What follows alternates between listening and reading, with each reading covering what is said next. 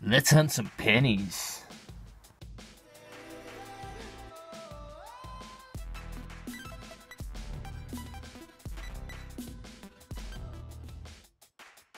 How's everybody doing today? Lakehousebeach here. And yeah, so I was running some errands today and I figured, what the heck, let's pick up a box of pennies and maybe we can find something cool. So yeah, I didn't see any enders, but as you guys know, that doesn't mean much. So let's dig into this and maybe we can find something cool. Alright guys, I was getting super worried and let me show you guys why. I am over halfway through the box and I'm finally on the board with my first wheat penny. 1952D, but we'll definitely take it. I did pick up a few more recent year Canadians and a couple nice 2009s, and then this is just a really nice 1961D, so I pulled that aside too. So finally we're on the board with one wheat penny. We're on roll number 26, so hopefully this box gets better from here on out, and I'll definitely let you guys in on the next find. Alright guys, a few rolls later, roll number 30. It was almost an ender, and it's not date side up, so let's see what it is. It actually looks like it was Doug metal detecting. What? What? Are you kidding me? Guys, let me focus on that. 1909. Holy crap, I don't have any, I don't even care that it looks like that. Holy crap. Sorry guys, but wow. 1909. Are you serious? Hold on guys. Alright, that's crazy guys. A 1909, there is no mint mark or anything like that. It's not the VDB, but wow.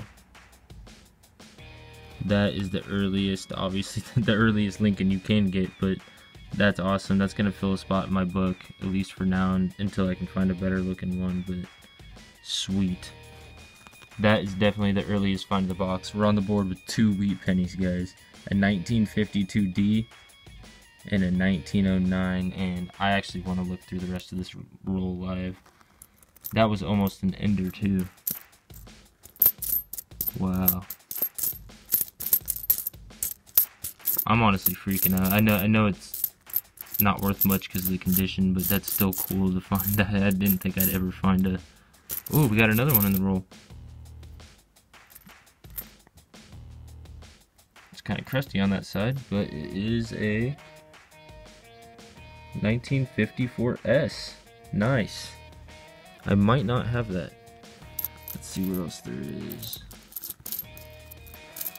So this box is definitely getting better guys. This is awesome. So sweet. We got 3 wheat pennies so far. We still got 2 full rolls left, so let's see what else we can find. Alright, so very next roll, roll number 31, and we have a wheat right here. Let's see what the date is. Whoa! Dude, there's 2 wheats in a row. Holy, what? This one is a 1953D, and this one's actually in decent condition. A 1935. Wow, this is actually a really good box in my opinion. I mean, quality over quantity guys. I honestly don't care if I find anything else in this box, but we're up to 5 wheat pennies in the box so far, and we still have 19 rolls left, so I think we're gonna be able to squeeze out a few more cool things. And actually I'm gonna hunt this live real quick because that had 2 in a row. That was crazy.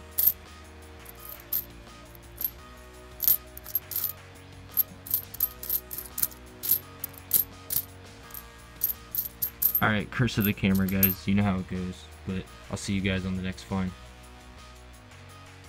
Alright guys, so we got Wheatie number 6, and we're on roll 44. So we're almost done with the box, and it was date side up, and it's a 1941, so not a bad find there. And real quick, let's just skim through this and see if we can find anything else.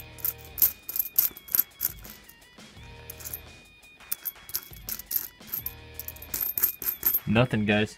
See you guys on the next find. Alright guys, so that does it for the box. I'm gonna say that it actually wasn't that bad considering we found that 1909, so give me a minute here and we'll get you guys a wrap up. Alright, so we actually didn't do too bad for ourselves. We actually had two 2009s that actually were in pretty good condition, so I kept those aside. And then we had 3 really nice album pennies. One was a 1959D, a 1960P, and a 1961D. So those are actually pretty nice looking pennies right there. And then as far as foreigns go, we had 4 Canadian pennies ranging from 1975 to 1997. And our wheat penny count was 6.